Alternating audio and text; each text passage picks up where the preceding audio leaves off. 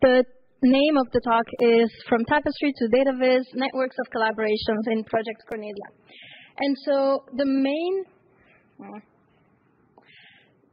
kind of guiding question behind this paper and behind this talk is really about the way in which we can ensure the relevance, the dissemination of work in multiple disciplinary fields, right? So we're doing collaborative work where people and collaborators from multiple different disciplines.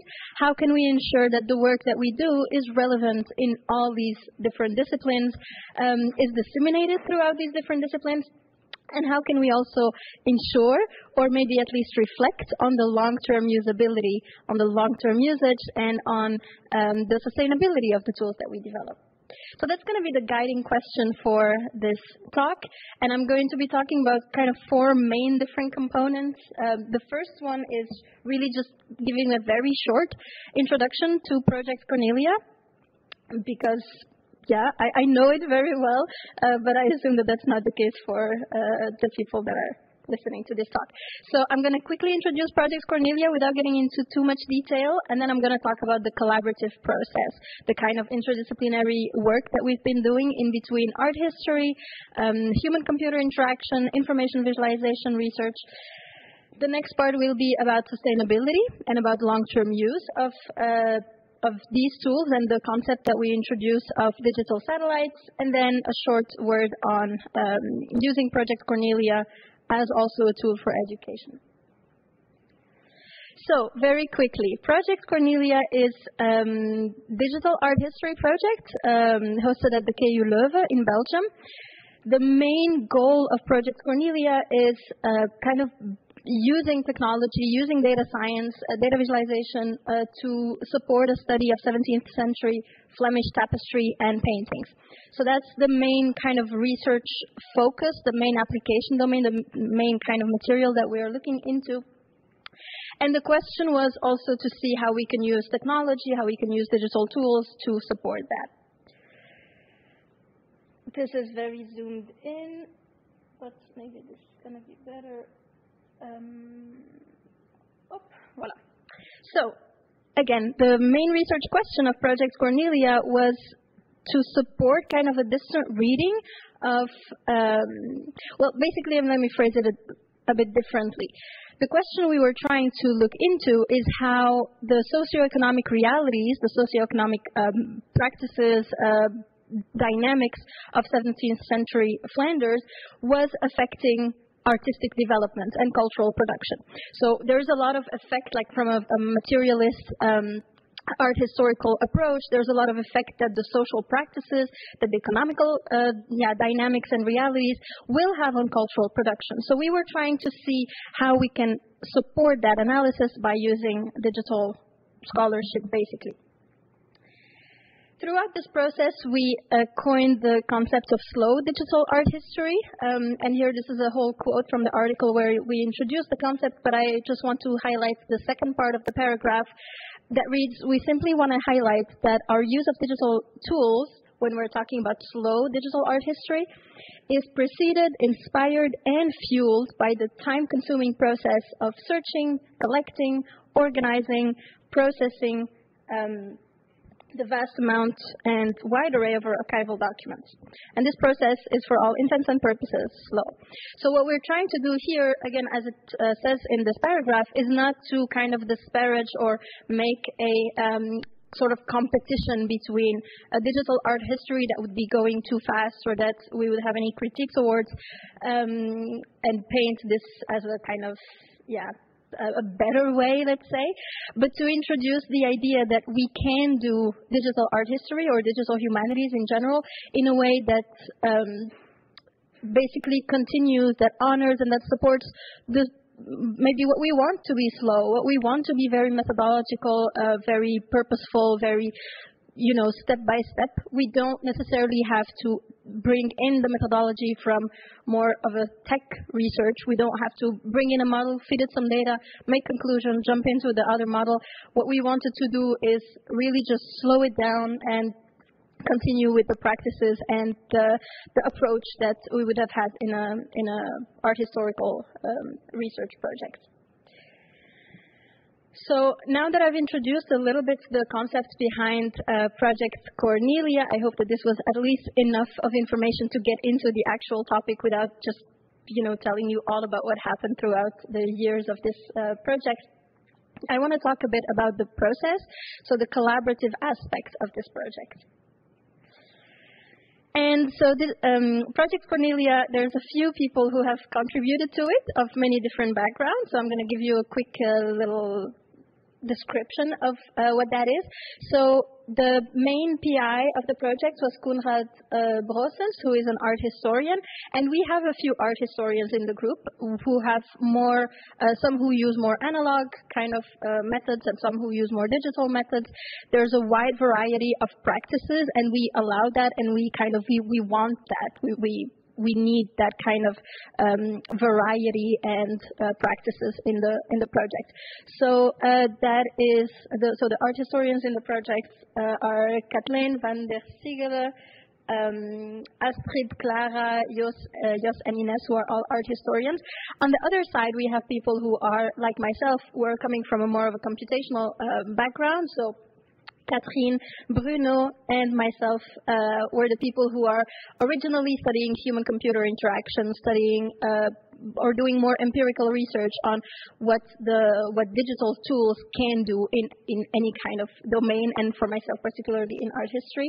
So we've been studying visualization, we've been studying human-computer interaction, interfaces, perception, usability, and all of that. And what we wanted to do is bringing that type of questioning into this digital art history project.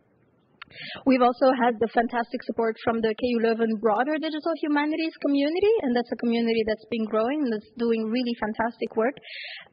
Particularly Margherita Fantoli, who is a co-author of this article, and the library community, of course, who have been a fantastic support for us. In the last year or so, they've also been building a lot of new research and kind of services to support digital humanities scholarship. So this is a photo from a hackathon that they've organized last year. Was it last year? No, it was a bit earlier this year, I think. So yeah, this was called the Bibliotech Hackathon, and it brought together people from the libraries, archives from the libraries, materials and collection, together with students and researchers from both humanities, from history, from literature, and also from the digital humanities masters that we have from more computational background as well, from human-computer interaction and viz, and gave birth to a lot of really cool projects, a lot of interesting and fun collaborations as well, and potential collaborations. So I've spoken about the fact that we want to use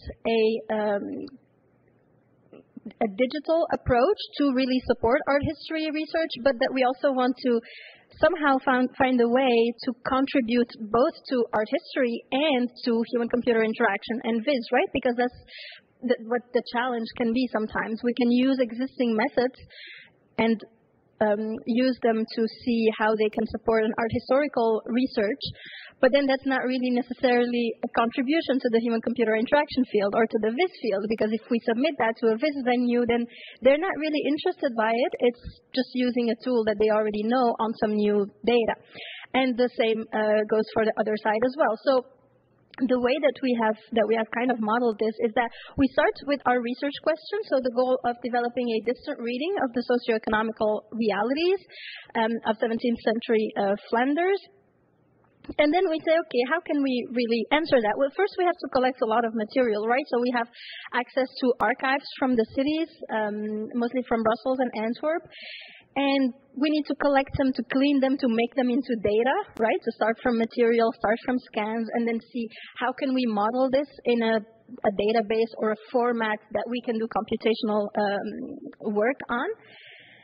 So that's the step in the middle there. I don't know if this thing has a laser. I'm not going to try. And then once we have that data and that material, we can use that to, basically try to answer our research question. We can see what kind of digital methods, what methods we can use to answer our original questions. And yeah, we've used tools like Tableau, like Gephi, R packages, Excel, everything that we have access to that can allow us to look a bit more into this data and answer a research question. And it is in this way that we do our slow digital art history research that we've therefore been able to publish in art history journals, including in more traditional art history venues, which normally have been a bit difficult for us to publish in because reviewers aren't necessarily interested in what they can see as something flashy and gimmicky and that doesn't really bring anything to art history. So the kind of findings that we've had with this process were interesting enough and were enough of contributions to the art historical journals that we were able to publish in those.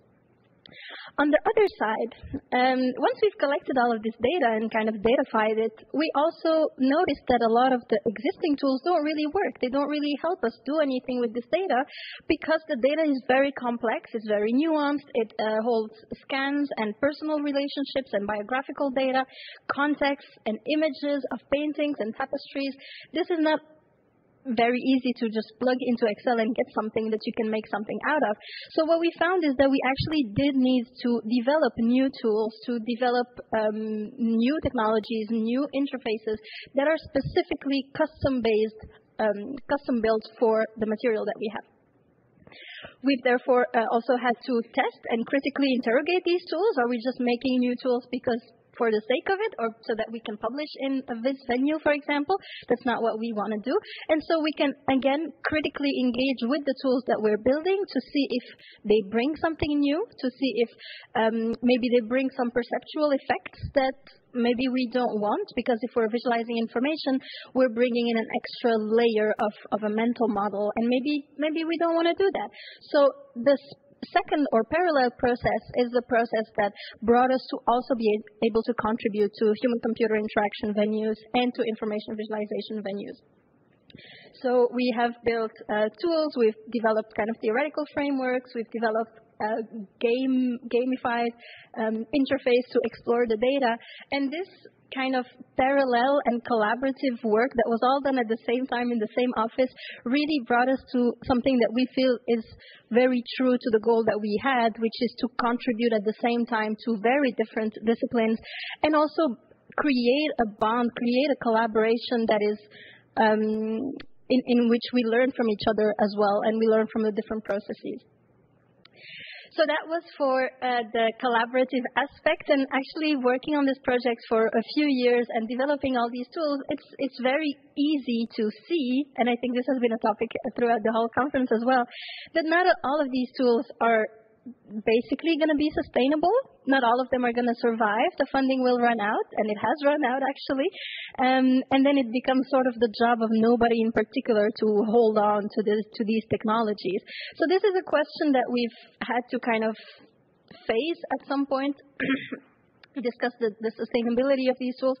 And another thing that we were finding is that also if we look at the literature, there's so much discussion about the digital humanities and the tools we built in the digital humanities as either something that is really promising, that is the future of the disciplines, that is going to change the humanities as we know it, and at the same time discussed as basically gimmicks. We're building a lot of random tools that are not going to last, and that therefore don't bring really as much as maybe the effort that they take or the funding that they take.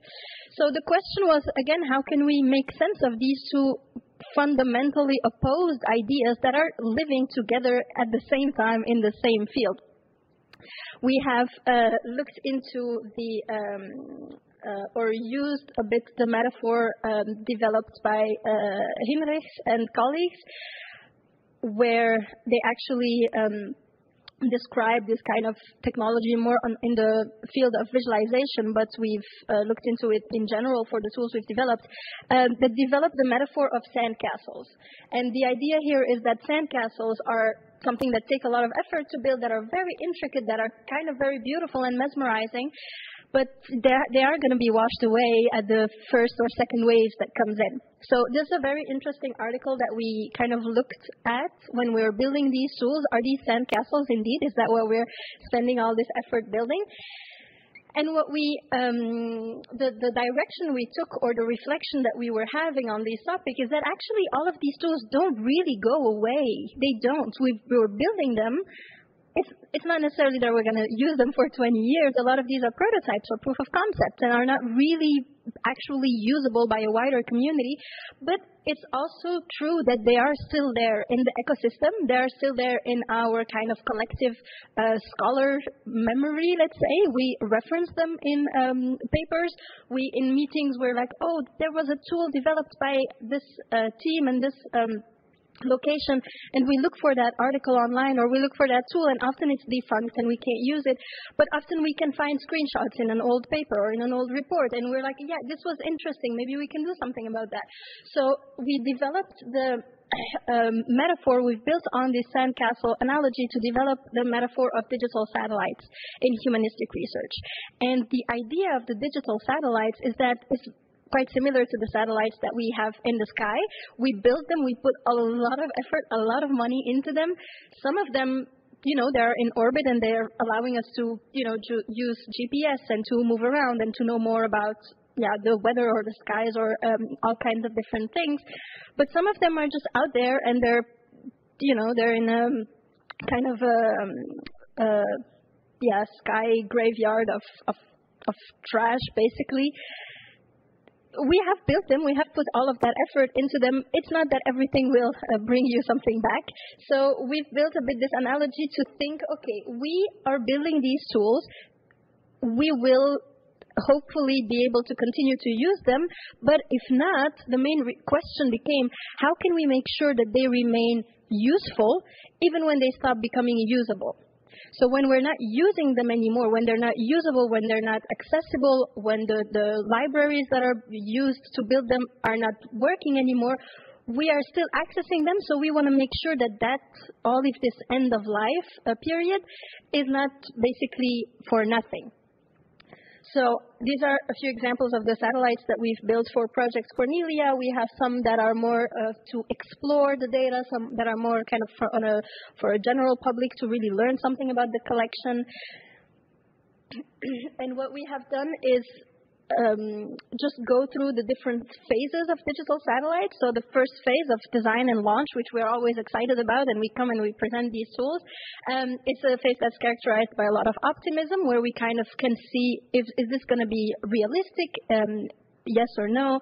We can estimate the costs. We can estimate the technical constraints. The second phase is the phase where the tool is actually functional and operational and is used for the goal that it had. Our hope when we're designing these projects is that this is going to be the longest period of a lifetime of a digital satellite, but it's not necessarily the case. And actually, most often, as for technologies, as for satellites that are in the sky, the end of life period is the longest period. That's the real, actual main phase of any technology, because that's going to last for maybe hundreds of years if we're talking about physical objects, whereas the actual, for example, time of use of your phone will be a few years, and then it's going to stay somewhere in a dump for long after that. So what we wanted to do is design for this end of life and think, what can we do right now when we're designing the tool to make sure that this is a period where the tool isn't rotting somewhere on a GitHub page, or on a pixelized version of it exists in an old report, but where we can make use of it as legacy. And so we have 3 principles that we've developed that are a bit more detailed, that I'm not going to get too much in detail into now, but that are more detailed in the paper and in the reference that I cited here. So the 3 main principles are to anchor the gravity center. So whatever it is, the collection, the material, the actual the actual center of the research, whether it is physical materials, whether it's an infrastructure database, for example, that we are accessing, we make sure that we use something that is stable, something that can last and that we can rely on. The second principle is encouraging satellite longevity. And in encouraging satellite longevity, what we include, for example, is also the fact of building tools that have an autonomy built into them for the scholars, right? That don't necessitate a computer scientist for every small update, for every little maybe content difference. The third principle that I have here is supporting long-term function, and this is again the idea of thinking of the end-of-life phase as the longest, most stable phase of any digital tool. And in this, we include principles like archiving the design, because when we refer to a tool, often what we want to do is just see what it looked like, what type of features it had, because that's where a lot of effort goes in these projects, to have this kind of collaborations and try to understand what the features need to be, what the options need to be, how this needs to interface with the data, what it needs to look like. And all of that we need to still keep, because the prototype can die and we can build another one if we still have access to this research, to this really fundamental output that we spend effort building. So archiving the design, archiving the process and requirements, open access code, of course. And the last one is considering taking down non-running tools. We often do this. I have been guilty of it, where we develop a tool and then we just don't use it again because it was a prototype. And then people want to refer to it and they get this link and it doesn't work. And it feeds into this kind of vicious circle of people having more of a reason to be a bit suspicious of all of this digital research that we do and scholarship that we do, because they see all of these kind of non-functional links, works, tools that don't really work. So the last principle was to consider taking these down. Maybe in the link where the prototype was functional, you can have the actual requirements, the videos or examples of how interactions work. We can have the process, the requirements really, really well and thoroughly described, so that again, we focus on this as the main output, this research, and not the maybe just the functional tool, whether it's functional or not anymore. So a quick last word on how we used Project Cornelia for education, and this is also a way to also frame this as one of the outcomes and one of the main maybe outcomes of this digital scholarship that we're doing. We've used the data that we've spent this much effort building and datafying and building a database for. We've used it also in teaching, so for students of digital humanities, with really great results because we've built the tool, right? And then we can use it to support teaching students data cleaning, teaching analysis, statistics, all kinds of scholarship that we want to teach at this level. And this is an example from a student's work that is also, again, one of the digital satellites that we'll have orbiting the project, maybe for the duration of the project. And then after, we want to make sure that we keep the strongest, the most important aspects of this work around the Project Cornelia. So I will end there. I want to thank you for listening, and I am very open to questions and discussion and anything else that come from this. Thank you.